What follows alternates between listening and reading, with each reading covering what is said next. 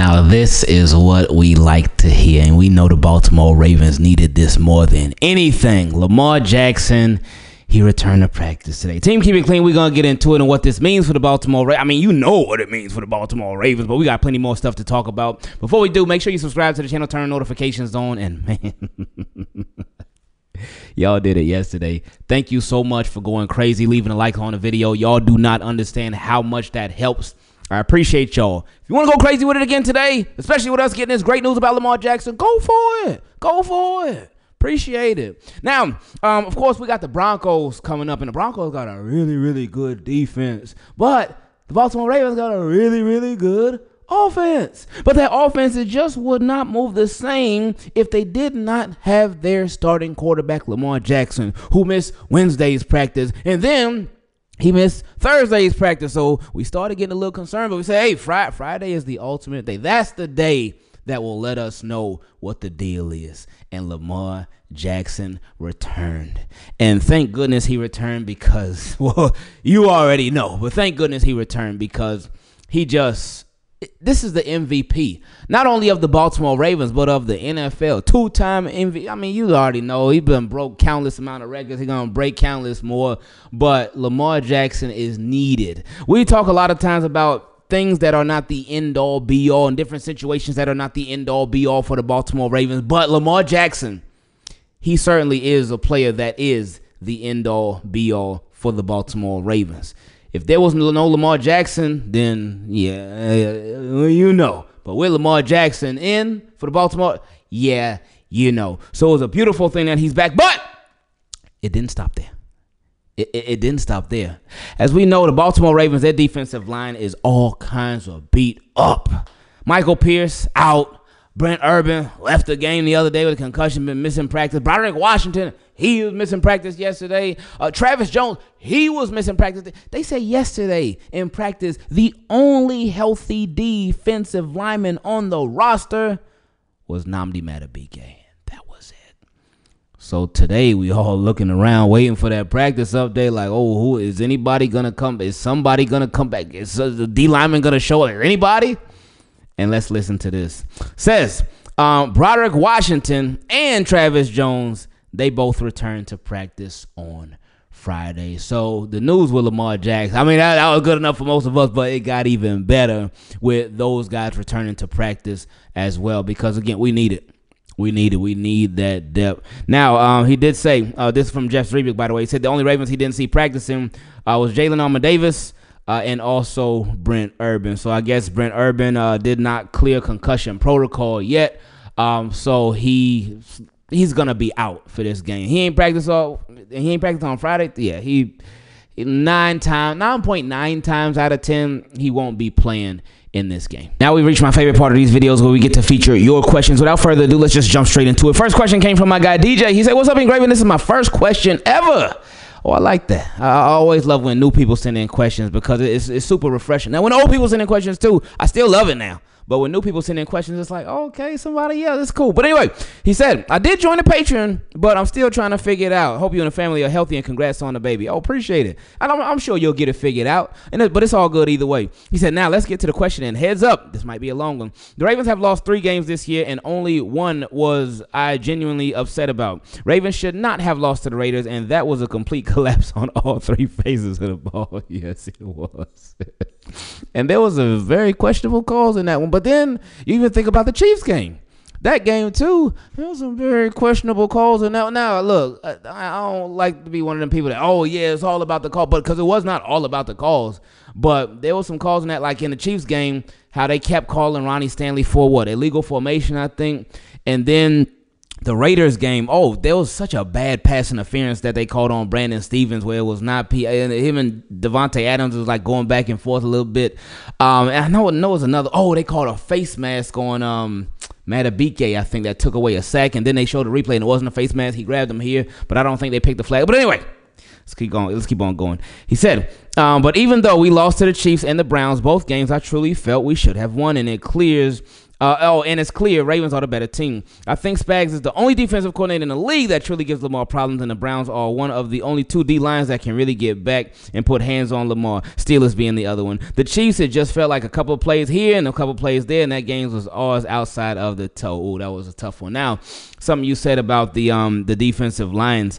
You talked about how Spags is the only defensive coordinator in the league that gives Lamar problems, and Browns one of the only 2 defensive lines that can really get back and put hands on Lamar. Now, something that I've been seeing a lot more of, and I've been thinking, oh man, especially with Daniel Falele, that he has been improving overall as a right guard, but he's still been struggling a lot. And shout out to all the film guys, because I've been seeing them put tape of everything up, especially this week, and he's still been struggling a whole lot. Now, another thing, too, that we have noticed, even without the film, while we watch the games live, is that with Lamar, there's been a lot more times, especially recently, he's been getting pressured a lot, but he's had to roll out, he had to scramble, he had to make some people miss and whatnot.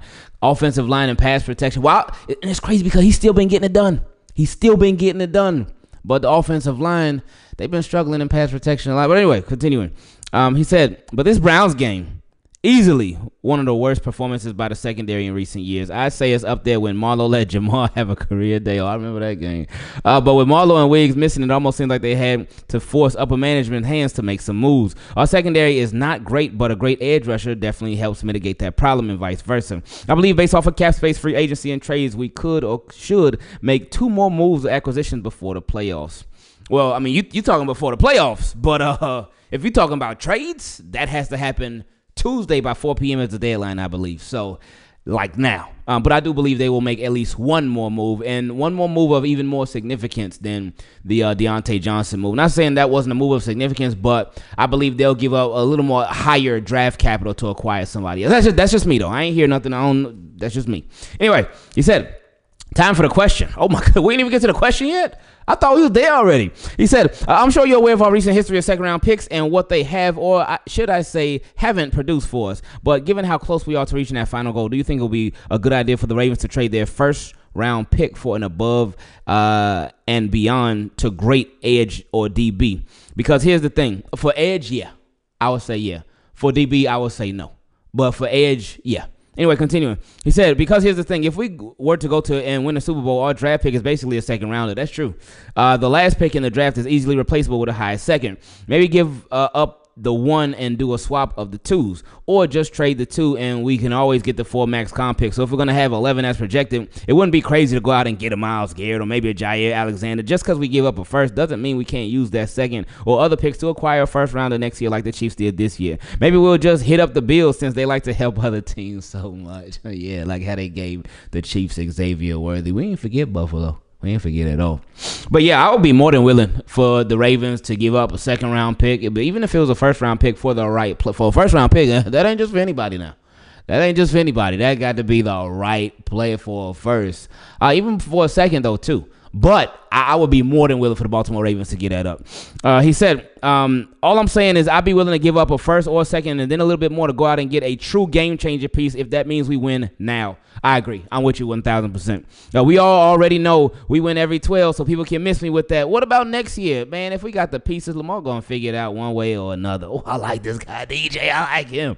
He said, sorry for the long one, but I've been watching your videos for a couple years now and finally got the courage to reach out. Appreciate the weekly/daily content. Thanks for always giving me something to watch about our Ravens. Praying for you and the family. Deuces. Hashtag Keaton Micheal. Shout out to that boy, man. Shout out to you, DJ. Appreciate it. I know we all looking for even more ways to keep it clean, right? Well, let me introduce you to Mando. Mando is a whole body deodorant literally for everywhere. Your neck, your back, your armpits, your legs, your feet, and anywhere where the sun don't shine. We said everywhere, right? Because unfortunately, body odor doesn't just stay in one place. But fortunately, Mando doesn't either, because it's for everywhere. Here's Mando's 4-in-1 acidified cleansing bar. It's a 5-ounce bar that does the work of shampoo, face wash, body wash, and deodorant. It's clinically proven to control odor for 24 hours. And it comes in 3 cologne quality scents. Mount Fuji is fresh and woodsy. Bourbon leather is sweet and sophisticated. And Pro Sport is clean and citrusy. Now here's my personal favorite from Mando, their bourbon leather body wash. Every time I use it, it got me feeling like a brand new man. And then it keeps me smelling really good too. So that's a nice bonus. Mando's whole body deodorant is powerful enough for the toughest body odor, but gentle enough to use everywhere, allowing you to put Mando on those special somewheres without any worry, because Mando is aluminum free, baking soda free, cruelty free, dye free, and it's vegan. But how can you get your hands on it? Well, I'm getting ready to tell you. Mando's starter pack is perfect for new customers. It comes with solid stick deodorant, cream tube deodorant, and 2 free products of your choice. My choices ended up being the deodorant wipes, and my personal favorite again, the body wash. And another bonus, you get free shipping. Luckily, I have a discount code to help you get hooked on my favorite smelling whole body deodorant on the market. New customers get $5 off a starter pack with our exclusive code. That equates to over 40% off your starter pack. Use code Ingraven at shopmando.com. SHOPMANDO.com.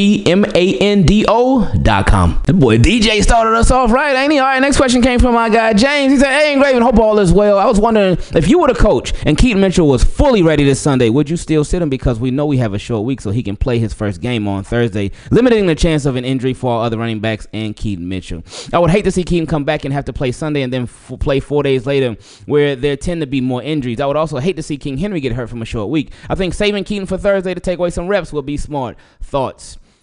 I think you answered your own question, because you said if you were the coach and Keaton Mitchell was fully ready this Sunday, boom, there you go. Fully ready this Sunday. That means there were no setbacks. There were no issues. He was fully ready. So, yeah, I would have him ready. Go ahead and give it a go. You want to do what? You want to do kick return, Keaton? You want to get some reps on offense? Cool. I mean, it ain't like if he came out there and played, it ain't like he going to be a workhorse for the team. No, they got Derrick Henry. No, they got Justice Hill for that. I get what you're saying, though, because, yeah, they got a quick game in a couple of days. They really do. So that's a quick turnaround. It's against a Bengals team they down in the depths right now. So we would love for the Ravens to stomp them out and keep them there. But Bengals going to be fighting, man. They really going to be fighting. But, so, yeah, I would still play him. I would play him. Oh, you play the whole game. You play so many times. No, they're going to ease him back in whenever that time ends up coming. Next question came from my guy, Andre. He said, hey, Ingraven, hope all is well with you and the family. First, I would like to say thank you for your well-rounded analysis. Oh, I appreciate it, Andre. Thank you. I don't know if it's well-rounded, but I appreciate it, man. He said, my question is, what do you think about the Ravens going for Robert Saleh as defensive coordinator? Now, for me, I think any changes at defensive coordinator, I don't think that they would really happen until after this season. Because with the Baltimore Ravens, again, I think they're going to be extra loyal to Zach Orr, despite all the issues and all the struggles with the defense. But if they're going to make any significant changes, like a brand new defensive coordinator, they wouldn't do it until the offseason, because you bring in a new defensive coordinator, that's a brand new defense that you got to teach. That's a whole new scheme, whole new terminology and everything. So that wouldn't happen until after this year's over. This question came from my guy Nigel. He said, the greatest slogan, team keep it clean. I told you Marcus ain't the problem, and now I see why Eddie Jackson was a free agent. Sheesh. Defense will be fine soon as they start catching the ball. Monk gets away from the run when the line, which I said isn't off the hook yet, be struggling with good fronts. But Keaton Mitchell's on the way. It'll be thunder and lightning and Perrin. Can't wait. Deontay Johnson, he gonna be good because Nelly can't see the field no more, and Bateman need to wear a visor. He said Bateman need to wear a visor and stop letting Lamar Jackson down. I still want Lattimore, who's a better corner than Brandon Stevens. I'm out like the Ravens DBs when a ball is in the air, or like Rashad Bateman in that game against the Browns when the ball was in the air too. But again, breaking this down, he said Marcus Williams ain't the problem. Yeah, we've been saying, like, with Marcus Williams has been struggling. There have been some plays where he's been a little timid, but the overall problem to me is the scheme. It's been the scheme this whole year. It's been issues, been miscommunications literally all year. One of my guys pointed out to me that the miscommunications, they haven't just been happening on the bad plays. They've been happening on some good plays too, where Ravens still been miscommunicating. I'm like, man, I ain't even realized that, but hey, that's what the film guys are for. So that's still an issue that definitely needs a lot of work. He said defense will be fine as soon as they start catching the ball. That'll help a lot, but what happens when guys are running wide open, like guys run wide open literally every single week? What happens when the defensive backs are playing super far back on the receivers when it's a 3rd and 4, and that's all the offenses need? So the receivers will run to the sticks, run to the first down marker, turn around, okay, hit me, and boom, it's like an easy first down. So it's part of it is catching the ball now. but a lot of it is scheme. It's a lot deeper than just catching the ball, as I know you already know. But yeah, as far as Keaton Mitchell, yeah, we can't wait for him to be back. Oh, I mean, he's like right there. Like, we just waiting on an announcement now. He said Deontay Johnson gonna be good because Nelly can't see the field. Like, Nelly ain't do nothing wrong. I mean, he had a couple of drops here and there, but Nelly don't get many opportunities, and Nelly been super efficient this year. So I ain't got no problem with Nelly. I do not mind upgrading that third wide receiver spot, but I ain't got no problem with Nelly. Next question came from Zero. He said, "Hey, Ingraven, do you think Lamar is not practicing on Wednesday and Thursday will be a problem?" I could see how it could have issues, but as long as he came back on Friday, then, hey, we should be good to go. He said, and also, do you think Deontay Johnson's chemistry issues will affect the team at all? Thanks a lot and love the video. Appreciate it, Zare. I think it will, but that's why you got to build it. You got to build up that chemistry. If you make a trade like this, then you realize and you understand, like, okay, it's going to take a little bit for him to get acclimated, to him to really fully become a part of this team and this offense, and for him to get adjusted. So, that takes time. It ain't nothing that just happens, boom, like that. Hey, sometimes with him being from Florida, maybe it will. So, I take all that back. With him being from Tampa, like, okay, he going to get adjusted very, very quickly to the Florida Ravens. So, I ain't even worried about that. He also said, I don't even know how to cope with this loss, man. But after this loss, I think we 100% have to trade for a pass rusher or defensive back, secondary player. I was telling people all offseason that we were going to miss Geno Stone and Jadeveon Clowney, but my question for you is, do you truly think we can win the Super Bowl this year? Yes, for sure. I really do. And again, Ravens ain't done. If they get Jadeveon Clowney back, that would be great. This is just me. Maybe a lot of y'all may disagree, and that's cool. I still love y'all. But I would much rather back a Jadeveon Clowney than a Zadarius Smith. I don't know, man. Maybe it's just, I'm not like, I feel like Zadarius Smith would be cool, but I feel like Jadeveon Clowney, like, that would be the one, man. I really do. Anyway, he said, hopefully we can turn things around, but how it's looking right now, we might not even get past Buffalo or Houston, and definitely not the Chiefs. I love this team, but man, something's got to change. Have a great day and love the videos. Appreciate it, Zeraknight. I could see how you would say that, but I mean, with Buffalo, like, you done seen us against Buffalo already, and look at Houston. Houston just got beat by the Jets, but at the same time, we did get beat by the they were 1-6 Browns. We got beat by the Raiders. So I mean, can we really talk that much? A mirror loss. Next question came from my guy Michael. He said, "Hey team, keep it clean. Hope everybody's doing well and families are doing well, especially for you, Ingraven. Now I have a question. The way we lost to Cleveland, do you think this could be the way we lose to Kansas City to head to the Super Bowl?" I do, because last year we had the #1 defense and our offense let us down. This year we have the #1 offense or close to it, and our defense will let us down. But this time, the defense will let us down. But this time, like last time, it'll be the coach. What are your thoughts? No, because this is gonna get cleaned up. We ain't gonna have no #1 defense or anything like that, but this whole defense is gonna get cleaned up a lot. It will, because this is the Ravens' year for sure. It has to be. It only makes sense with the way that everything is really lining up. So yeah, this, like, even who was it? Young Thug getting out of jail, beating his whole RICO charge, and his name is Jeffrey Lamar. When I saw, I said, whoa. So yeah, this is our year. Next question came from my guy TopDollarRo. He said, "What's up, Ingraven? I got something to say. I believe Ravens are good. Certain stuff has to be handled. First, Brandon Stevens got to go. He gets beat. Don't matter if it's a vet, 2 to 3 year player, or a rookie." Oh my goodness. He said, Nate Wiggins needs to play. He needs to play at Brandon Stevens' spot and put Brandon Stevens on the side with Marlon, so Marlon can help Brandon Stevens, because he needs all the help that he can get in that right spot. I'm not trying to hear we drafted you as a safety, so your ball hawk skills should be high. Well, maybe they should put him at safety. Hey, couldn't hurt. Then he wouldn't have to turn around. So anyway, he said, "I believe we could use a pass rush player with the loss of Clowney, but we need a safety immediately. How are we paying $70 million to a guy that didn't get a pick this year and only had one last year where he got multiple picks, and that was his first year with us? Unacceptable. We got him to be a ball hawk, and Eddie just looks straight lost. I don't believe he's playing his best.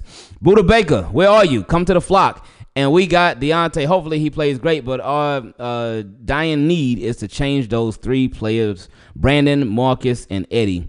And the edge wouldn't hurt, but we are #1 in stopping the run. This is a secondary problem. When that gets addressed, we'll be the team that if they rock with Brandon at cornerback another week, I'm going to lose it. Oh, you getting ready to lose it then. You getting ready to lose it then, because Brandon Stevens will be in that starting lineup. I guarantee you. So just be prepared in a couple days. He said, I know it's been a lot, but I've been feeling this way for a long minute, regardless of the wins. But thank you for having something like this to express my feelings. Hashtag Let's Go Flock. That's what it's about, man. And I appreciate you expressing your feelings. With the secondary, yeah. So, like they can't stay at the bottom forever. They can't stay there. Like this. I mean, it's been 8 games, and that secondary it's been rough. And now I know situationally some things have, but the secondary has been rough. It's been really, really rough. But what better opportunity, what perfect way to get them boys going again and get them boys right to fix a lot of wrongs, especially when Ravens secondary and defense been down in the dumps, than against the Broncos. Next question came from my boy Chey Boyartee. He said, hope all is well with you and the family. What just happened? And this was right after the Browns game. He said, I'm so disappointed and embarrassed in this Ravens defense. Ravens defense is used to cause turnovers, and not only that, they used to return them for big games or even touchdowns. We used to beat up on quarterbacks and put fear in teams. Now we have the Zach O-led defense, and we are being picked on and cooked so easily. Before week 1, I was agreeing with you saying that we have to give Zach O time and can't overreact in the first few weeks.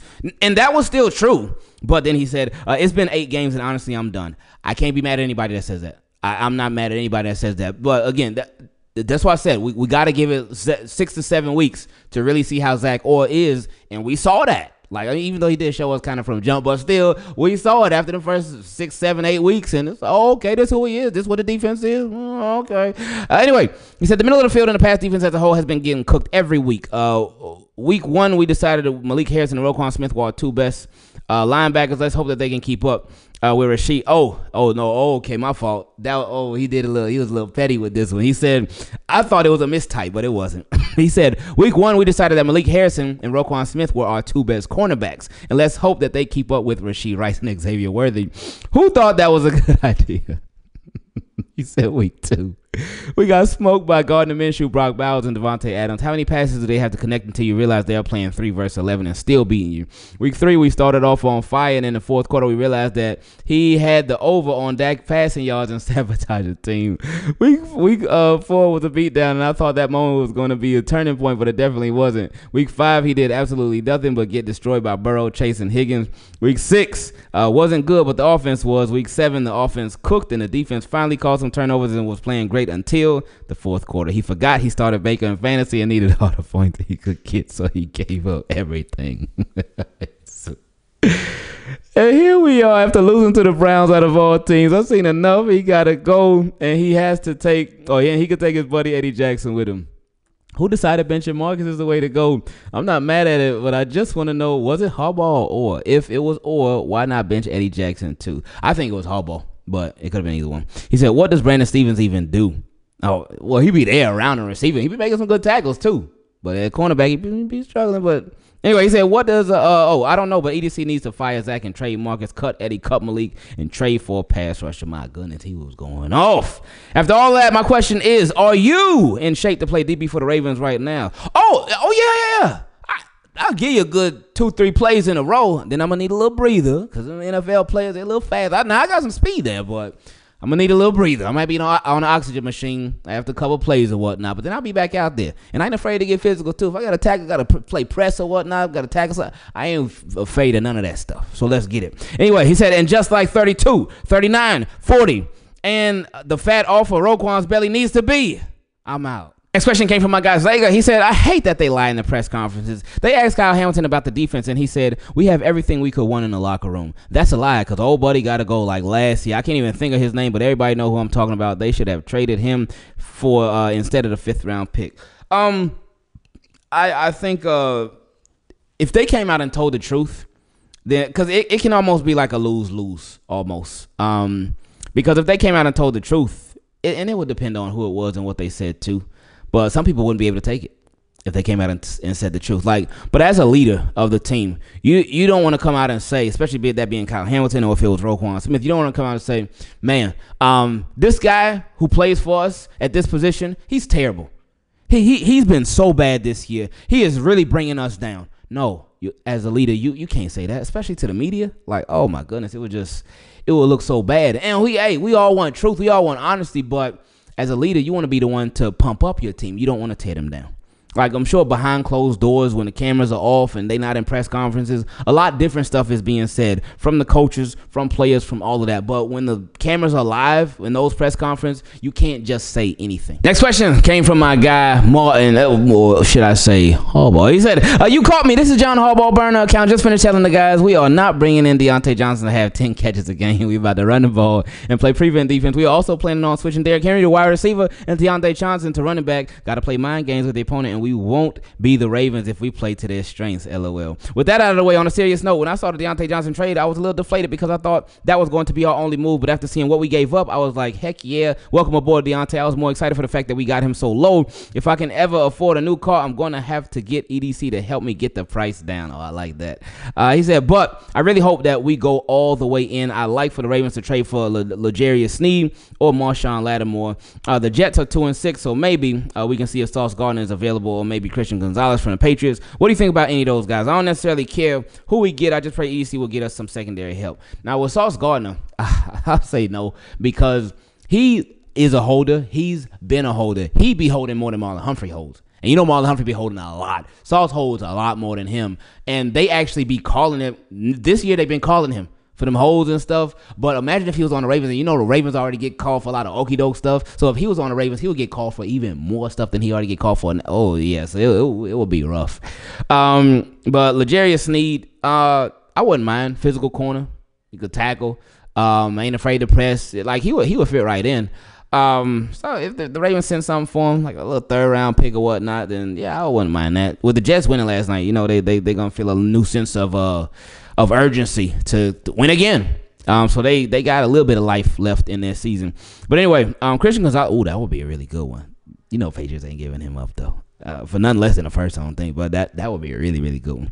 He said, also, I want to give a shout out to you all offseason. You kept begging the Ravens to go out and get Justin Simmons because you kept saying, why not get even better? While I would have liked if the Ravens did that, I was one of the people that say, oh, no, we good. This defense was stacked last year. We don't need another safety. Well, as it turned out, you were right. We could have definitely used some experienced safety. Just like a lot of things I was wrong, the Ravens should have listened to you and got them. I remember those days. Yeah, we were big on the Ravens getting Justin Simmons. We were really hoping the Ravens would get Justin Simmons. Oh, we were really hoping. Oh, because I was like, I am with that. You got Marcus, and you get Justin Simmons too. Oh my! But they didn't do it, of course. And yeah, he went over there to Atlanta, and I'm sure he would have been a lot better than the guy who we got. But it's all good. He said, I said I liked all guys in the wide receiver room, but I'm going to stop giving them credit until they win the Super Bowl. They do this to me every time. It happened back in 2022, I believe, maybe 21, but the Ravens wide receivers said they were tired of the disrespect and were going to show us. I doubted them heavily, but the first 3 games of the season, they really showed up big. Duvernay and Bateman were going off, and I'm a firm believer in admitting when you were wrong, so I thought, hey, those guys are proving me wrong. Let me give them their credit. So I sent a comment in, question from subs, and then after that, they immediately completely fell off. Then this year, the last guy, I was like, hey, slow down, guys. What's wrong with the wide receivers we have? And then Bateman and Nelson drop huge third down catches, and then I look like a fool for telling people, hey, guys are great. Or, hey, our guys are great. And he said, my bad for jinxing our guys. You ain't jinxed nothing. That was then. You didn't make them go out there and catch all them passes. You don't make them go out there and drop any passes. So they ain't got nothing to do with you. So it's all good. He said, sorry for the long comments and questions. I tried to separate them this time, so it's not just a long essay. Really appreciate the platform to voice my thoughts, and really appreciate you and team Keep It Clean for listening to me. No, it's all good, Harbaugh.